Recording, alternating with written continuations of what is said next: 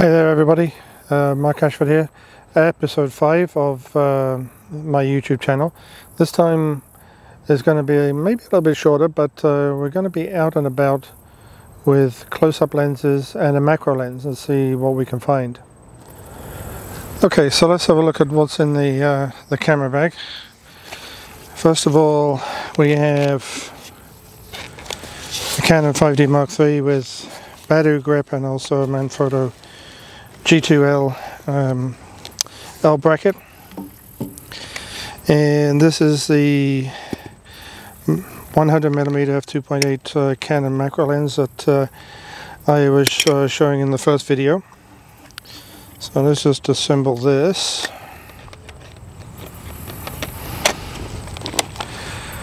Okay, that's done. I did bring the 24-105 with me. Maybe we'll get a few shots with that and see what the difference is when you're just shooting with that. And here are the two macro lenses.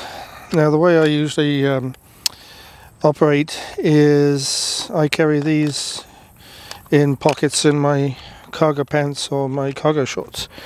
So my wallet, my cell phone, everything has been taken out and put in another pocket of the camera bag so that I can keep those two lenses freely available whenever I need to. So let's get on and find something to shoot and have some fun.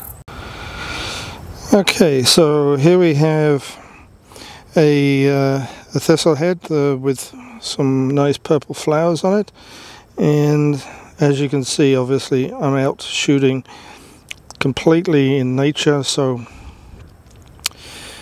when we take pictures, big danger of wind and other.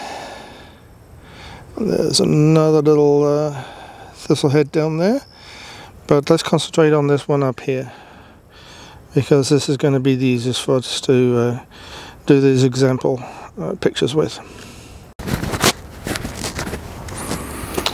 Okay, so let's start off with the macro lens, shooting at ASA 400, 7.1 aperture, and we're probably getting about 60th of a second on here today. It's a little bit overcast. Very nice flowers. Had a lot of rain, a big storm came through yesterday, so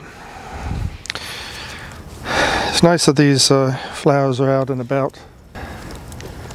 I did actually get pictures of a nice red admiral butterfly, but I didn't have all the videos set up, so I have to take my word for it when I add the images to the video.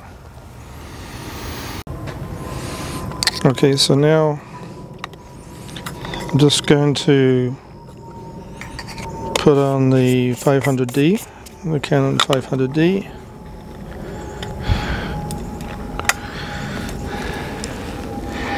And we get a lot closer. Widen the stance a little bit to make it a little bit stronger.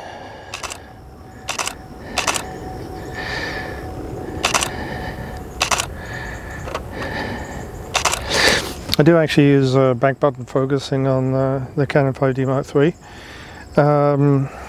I find it helps a lot when it comes to focusing and then shooting separately rather than half depressing and then releasing the shutter when you press all the way down. So with a battery grip, I have the back button focus activated so I can get in. And the other thing you want to do is change your position, change your shooting angle. Got a nice little insect. It's actually an ant on the bottom leaf there.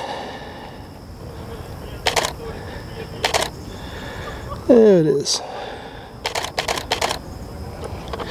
The other thing I have is I have it set on to AI server silent shooting. That way I can take multiple shots. So now just changing the close-up lens to the 250D.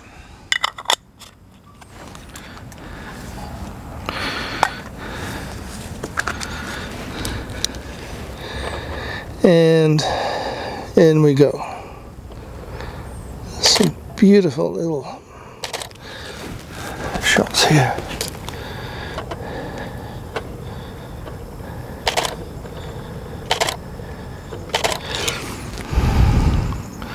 See if we can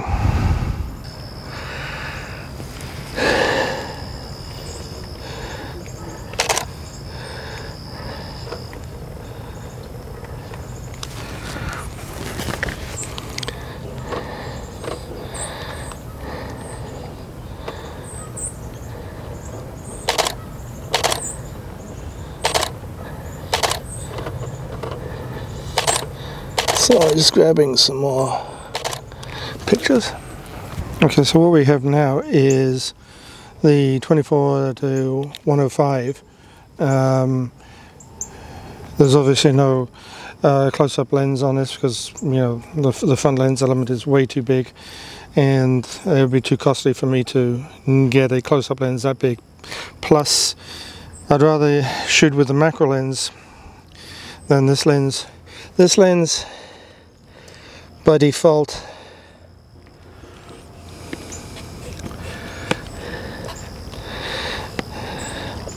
in the macro range at 105 millimeters gives you images like these, which I'm going to add obviously to the video, but it's nothing like the magnification you get with the